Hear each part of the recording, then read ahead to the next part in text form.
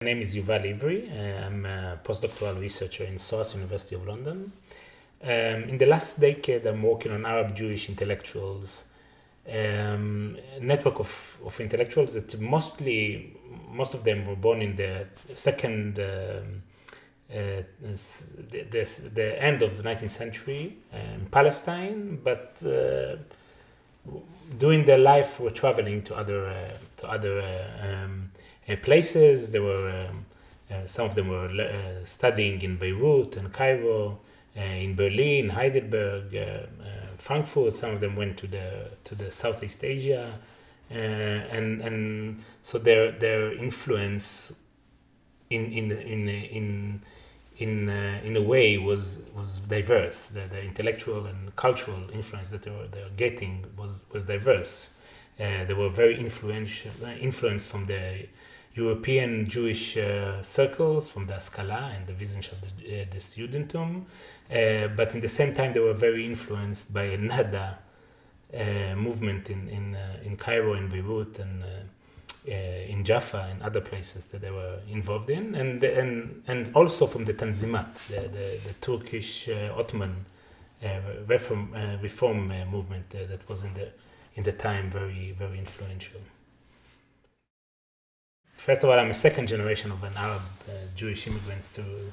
Both of my parents were born in Iraq, moved in the early 50s with most of the community, and it's for me it's a tragic move because it's because of the context of 1948, the partition of Palestine, and the situation and the conflict between Zionism and Arab nationalism. My family and I think the wider community of the Arab Jews had the options that they had was limited, and they had to immigrate to Palestine, then Israel already.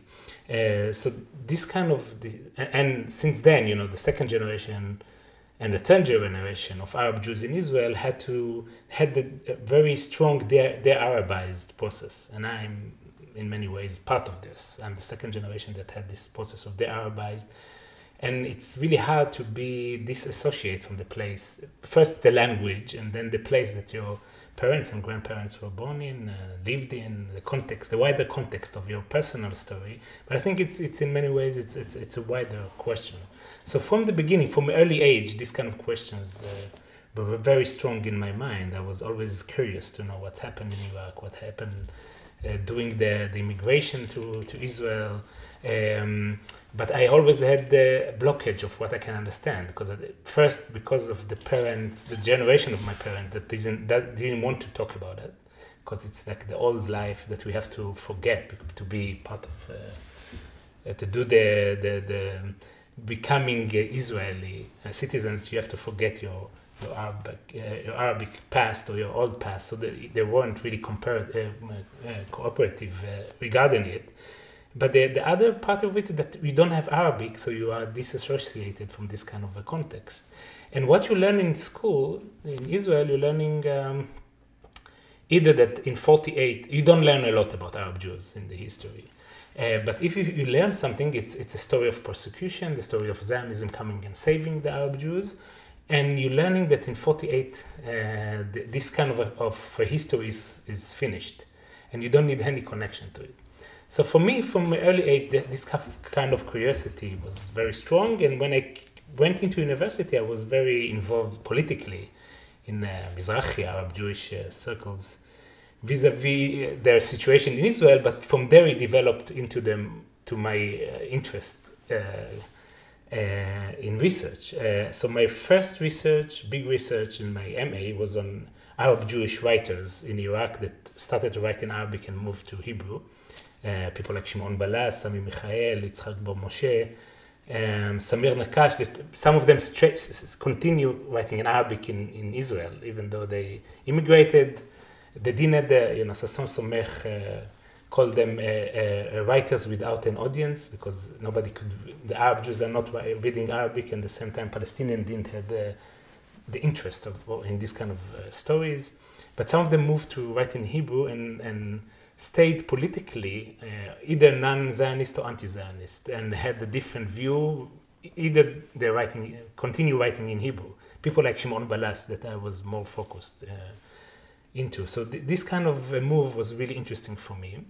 And then in my PhD, I said, let's go moment before, because the moment of rupture in this case study is 48. The moving from the Arab space, from Iraq, where you've been in an Arab atmosphere, you're writing in Arabic, and moving to Israel after 48, and you have to go and adjust yourself to a new surrounding and writing in Hebrew. So the move from Arabic to Hebrew was 48 was the moment. But then in my PhD, I wanted to go back before 48 and to go to these Arab Jews, more specifically on Palestinian Jews living in Palestine, and have this kind of issues that they were dealing with concerning the Arabic identity and their connection to Arabic language and connected to Judeo-Arabic heritage, and the question of Zionism and Jewish modernization that erupts in the time. So I'm going back to the turn of the 20th century. That is a formative moment in many ways, either in Palestine, the history of Palestine, the political history, the cultural history, and the history of modernization of Jewish culture and Hebrew culture. And you go into this formative moment, and I found a group of intellectuals that saw themselves, they weren't passive in this, but forgotten. This kind of intellectual that I found, they were very active in the time, but they were forgotten during the historiography about this period.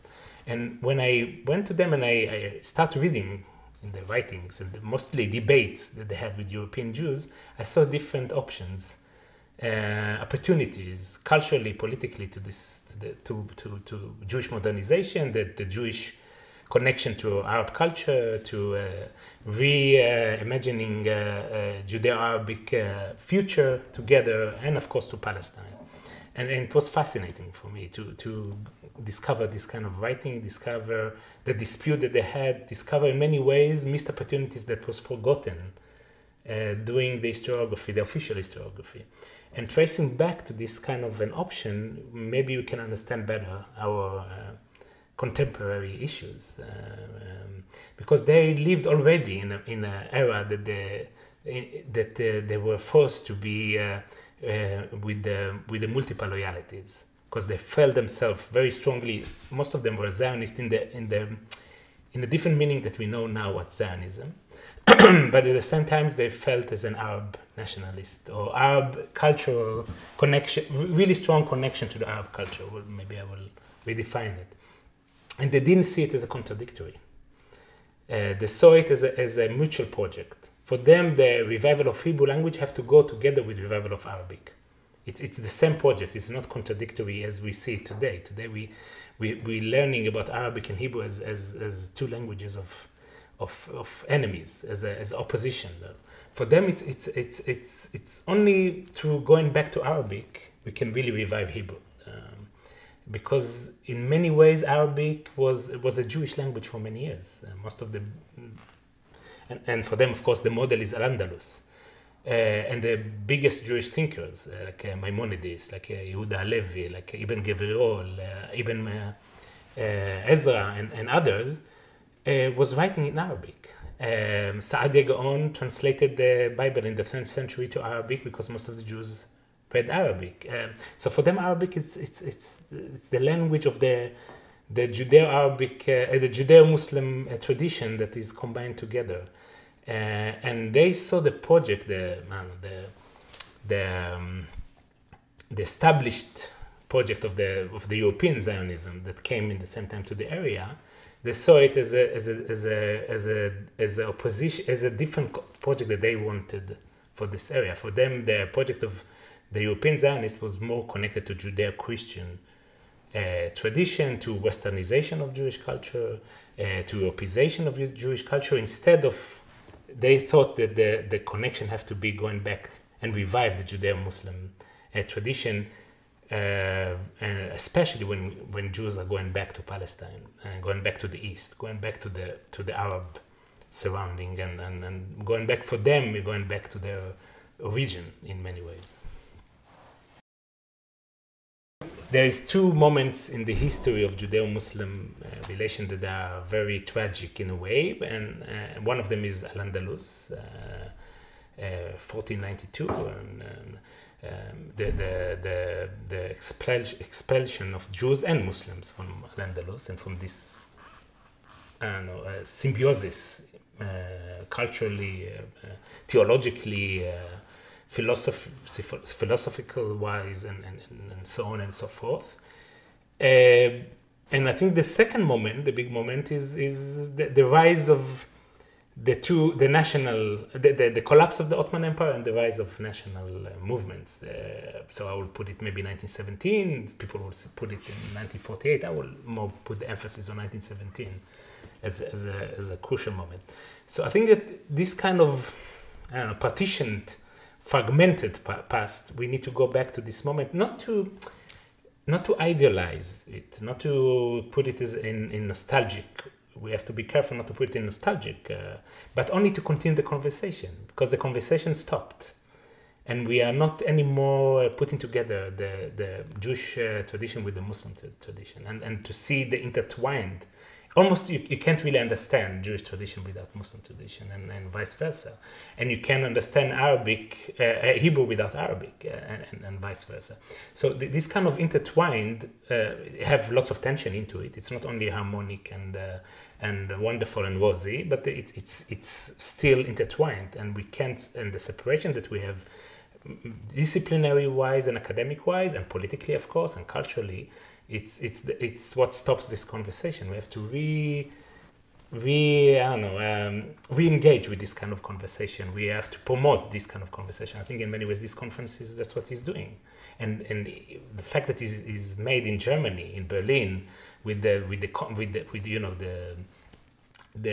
recent context of the Islamic and Islamophobic problem, immigrants, the Turkish problem, and so on and so forth, and of course the Jewish question, that are, again, for me, they are intertwined.